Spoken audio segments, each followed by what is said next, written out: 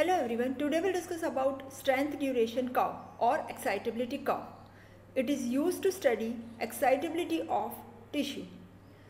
It shows that both threshold strength of stimulus as well as sufficient minimal time, both are required for getting response from an excitable tissue.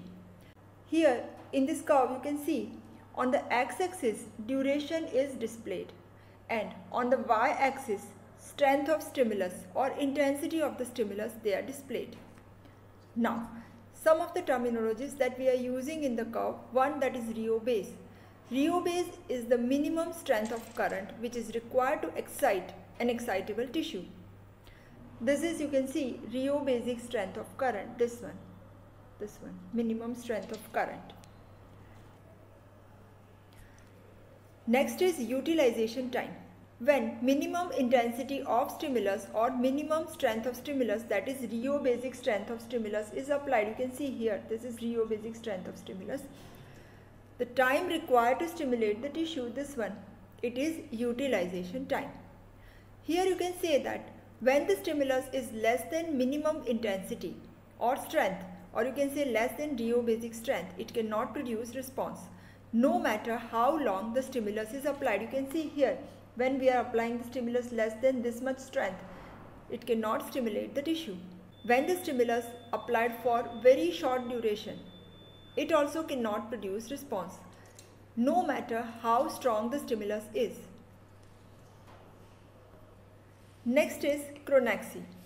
It is the minimum time which is required to excite the tissue when strength of current is double than Rho base. You can see here. This is Rho basic strength of current. When we are applying double than Rho basic strength of current, this much time is required to excite tissue, that is chronoxy. Chronoxy is the measure of excitability.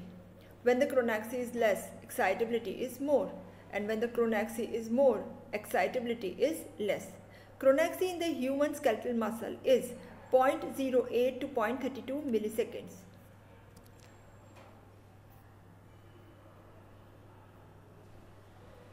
Now, chronoxy is shorter in nerve fiber than in the muscle fiber, which denotes that nerve fiber has greater excitability.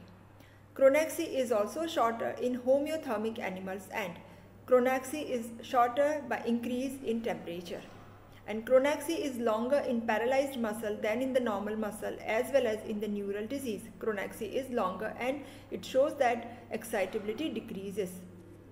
This is about excitability curve. Now we discuss some MCQs.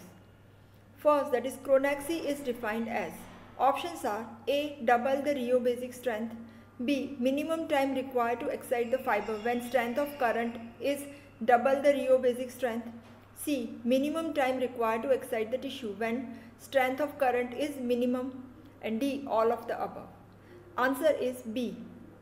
Second, chronoxy is minimum in, options are A. Large myelinated fibers, B. Skeletal muscle fibers, C. Unmyelinated fibers, and D. All of the above. Answer is A. 3. Rho base indicates, options are A. Magnitude of current, B. Rate of discharge, C. Velocity of nerve conduction, and D. Specificity of impulse transmission. Answer is A. So this is all about excitability curve. Thank you.